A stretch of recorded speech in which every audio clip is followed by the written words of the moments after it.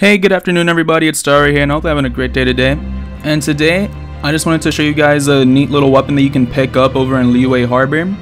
And instead of cutting out the load time for the destination, I'm just going to actually leave it in here this one time because I just want to thank you all again because that video has reached a bunch of milestones for me. The first video with double-digit likes, and even the first video with over 1,000 views.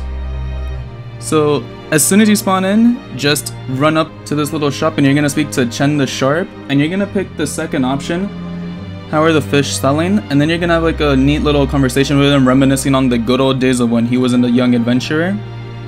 And this is going to guarantee you a sword that you can only get once in the game, so I recommend that when you pick it up, you equip it onto a character so that you don't accidentally dismantle it or use it for weapon XP.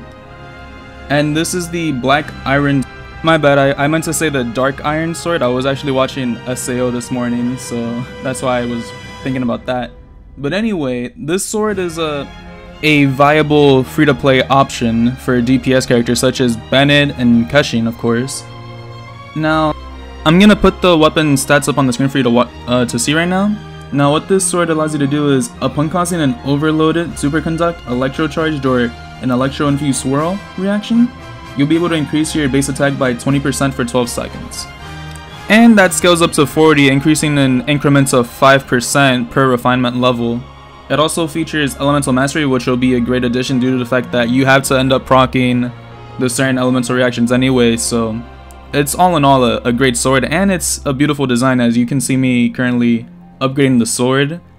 I just wanted to show you guys what it looks like once you've leveled it up a little bit. And I honestly think it's a really good looking sword. Now I'd like to recommend my two recommendations for who could probably use this sword really well, Keshin and Bennett. Now, for Keshin, this may not be her best weapon, but let's say you weren't lucky enough to pull Alliance where you just didn't want to buy the battle pass and choose the black sword. This will be a great option to pick up. Now, I'm pretty sure you guys are wondering why the hell I would say Bennett as a DPS option, but you can't sleep on Bennett. That kid is insanely awesome. He's an amazing support character as well, and if you haven't picked him up already, he's currently in the shop for 34 Master of the Star Glitter. Definitely pick him up, and if you don't have one constellation in him, you have to get the one constellation.